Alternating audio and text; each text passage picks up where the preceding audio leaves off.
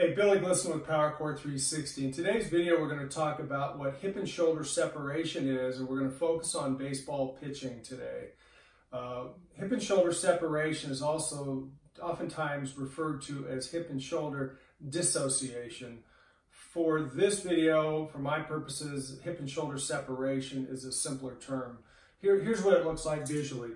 If I take a stick and stick it across the front of my chest, and I take a stick across the front of my hips, what you'll notice from the side view is those sticks are pointing the same direction.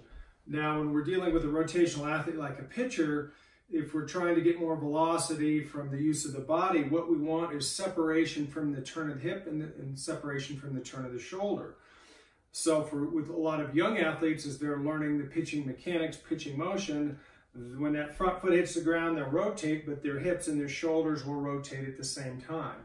That causes them to lose power, rotational power, torque, arm speed, ball speed. So really what we're looking for, what it should look like is when that front foot hits the ground, we should be able to turn the lower half, the hips, away from the turn of the shoulders. So from the side view, there should be separation between the turn of the hips and turn of the shoulders. The shoulders should be being able to stay back while the hips and pelvis are turning through. From a front view, it looks like this. And as an instructor, if you're working with pitchers, you're telling your athletes, your pitchers, when that front foot hits the ground to start the rotation of their hip, and you're teaching them to keep their chest closed relative to the target or to the catcher. That's hip and shoulder separation. Now, what's hip and shoulder separation do for a pitcher? Short answer is it increases velocity. And it increases velocity from the legs, the hips, the pelvis, the core, the chest, in addition to the arms. If you don't have good hip and shoulder separation, and the majority of young athletes don't, then they're going to, in essence, create a lot of their arm speed and ball speed from just their arm, shoulder, upper extremity. What we want for the duration and the life of their body and duration of their career is to be able to use all the big muscles of the body, the legs, the hips, the butt, the core, chest and shoulders, and arms and upper extremity. We want to take all those forces and put them together. So in short story, we want them to be able to throw harder and tolerate throwing harder because they're using their entire body. Hip and shoulder separation will generate more power from the core to give you more arm speed and more ball velocity. Any baseball pitcher who's looking to go to the next level, if you're looking to go play and pitch collegiately, especially in a Division I program, looking to go into the pros, you're going to need the velocity that's only going to come from hip and shoulder separation and not just from what you can generate from your arm and shoulder. How do you get hip and shoulder separation? Quite simply, you have to train it. Most athletes, most baseball pitchers, once again, when they learn to start working on the rotation of their body, hips and shoulders come together. They don't naturally on their own learn how to get hip and shoulder separation. It's not natural, and in fact, our bias is a lot of the traditional strength and conditioning exercises that we do in the weight room don't work rotationally for the body. And so the body, the back, the hips, everything might get really strong, but it's not working rotationally, and it doesn't teach us to separate the turn of the hips from the turn of the shoulders in the throwing movement. So we actually need to train it. Okay, so I want to reference a study from a few years ago. It's an important study dealing with major league pitchers. And what they noticed and what they studied and saw in the research was that for a right-handed pitcher, their right arm is their throwing arm side, obviously, when they compared their ability to turn their shoulders to the right, their throwing arm side, to their non-throwing arm side, they were much more limited to their throwing arm side than they were to their non-throwing arm side. What does that mean? That means in terms of hip and shoulder separation and their ability to have hip and shoulder separation to increase arm speed coming from their entire body, they're limited, they're restricted. So this is what it would look like. Their ability to turn their shoulders back to the right and get good hip and shoulder separation was limited because they couldn't turn as far to the right as they could by turning their shoulders and hips to the left. Once again, as they start to go into a throwing motion, that limits their ability to get hip and shoulder separation. That's going to limit their power coming from the entire body versus just their arm. So how do you know if you've got good hip and shoulder separation or if you don't have any? Well, we need to test it. Let me show you how to test it. Okay, so to test your hip and shoulder separation, sit tall on a ball. The ball needs to be tall enough to where your knees and hips are at the same height. Put a ball between your legs, squeeze and hold on that ball. That's going to lock your hips down from moving. Put an alignment stick in front of your hips, one in front of your chest. turn to your right, which for a right-handed thrower is going to be your throwing arm side. Go as far as you can without strain and see how far you can turn. Right now for me, that's it. That's as far as I can go to the right. Now I'm going to compare it to going to the left. I go further to the left. Just like the research project, the research study I was referencing, I'm seeing the same thing as me. I hit a lot of golf balls. I'm a right-handed hitter. And just like the Major League Pitchers study, I'm limited going to my throwing arm side. I have a lot more shoulder separation going to my left, but I need it more to my right. So I need to work on, this is showing that I'm limited and restricted to my right. For me to pitch, if I'm a pitcher throwing with right-handed, I've got to increase my ability to turn my shoulders more to the right, get more hip and shoulder separation. If I don't have it sitting here while I'm slow and controlled, I'm certainly not going to have it when I'm standing up and I'm pitching and trying to create velocity.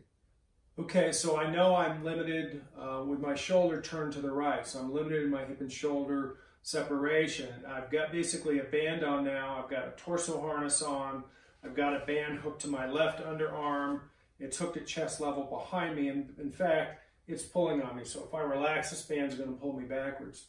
If I sit tall, squeeze the ball, and I rotate to my right, what's going to start happening is this band is helping me rotate to the right. It's going to turn me in to the restrictions I have with tight muscles, which are just shut down and won't let me turn. So here's what I'm going to do. I'm going to integrate a little breathing with the pull of the band. I'm going to take a deep breath in through my nose.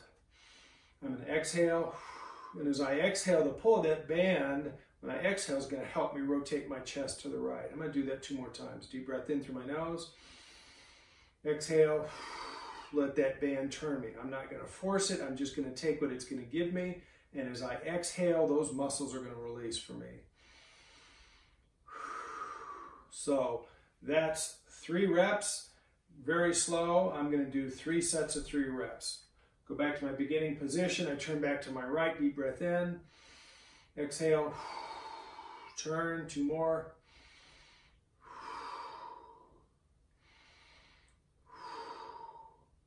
So you can see how much it's starting to turn my chest and shoulders.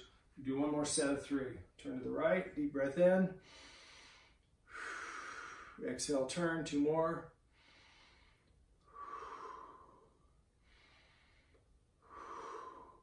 So that's what we call the mobility piece. And all we're doing is just opening up the muscles.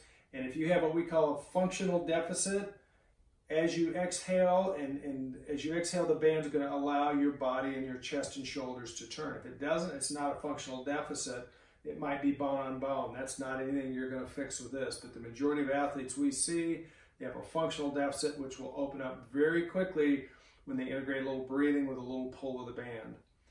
That's what we call mobility training. That's going to open it up. Now I'm going to go to what we call strengthening or stability training. I'm taking the band, I'm changing it from my left underarm to my right underarm. That in essence now puts the band and wants to rotate me the other direction. But I'm now going to do some resistance training, some strength training. I was resisted to the right, and now that I've opened up that new range of motion over there, I'm going to be weak in that range, so I have to actually strengthen my ability to get into that range. So I'm going to get to the end range, take a deep breath in, exhale and turn. And now as I'm turning, hey, that band doesn't want to let me turn. I'm having to use my core muscles and my deep spinal rotator muscles, right, which really need to be strengthened here and help my ability to get over there. So I'm going to take it for 6 to 10 seconds and hold it. And I'm literally only going to do this. This is an activation protocol. I'm going to do it 3 reps, holding each one for 6 to 10 seconds. Deep breath in, exhale, hold it at that end range of motion and just breathe normally. 6 to 10 seconds, I'm holding it. I would repeat that normally 1 more time.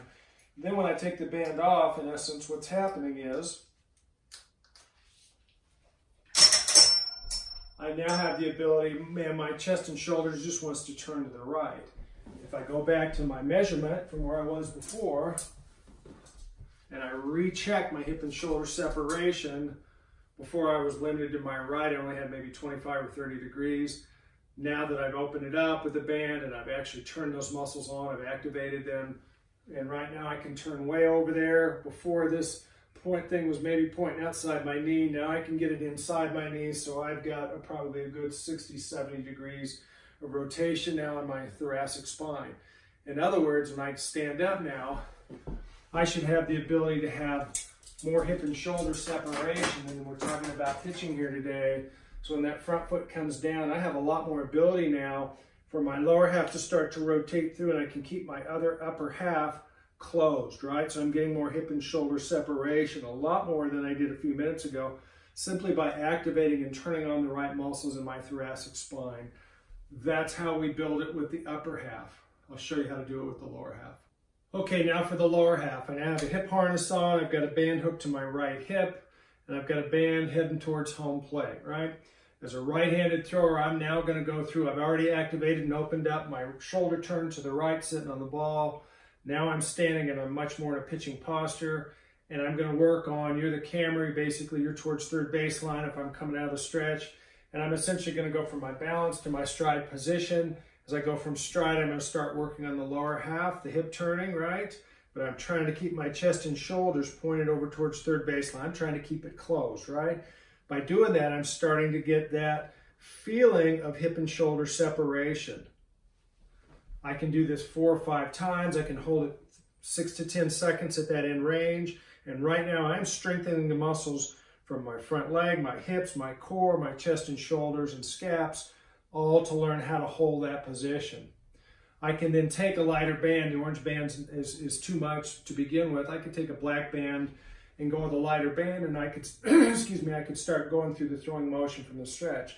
I could go to balance, to stride, and actually start to work on the throwing motion and feel what it feels like with the band on, what it feels like to get hip and shoulder separation and the sequence of the lower half working, the hips turning, my chest staying closed, and start to feel what that's like. I can throw some easy throws, almost just like playing catch with the band on.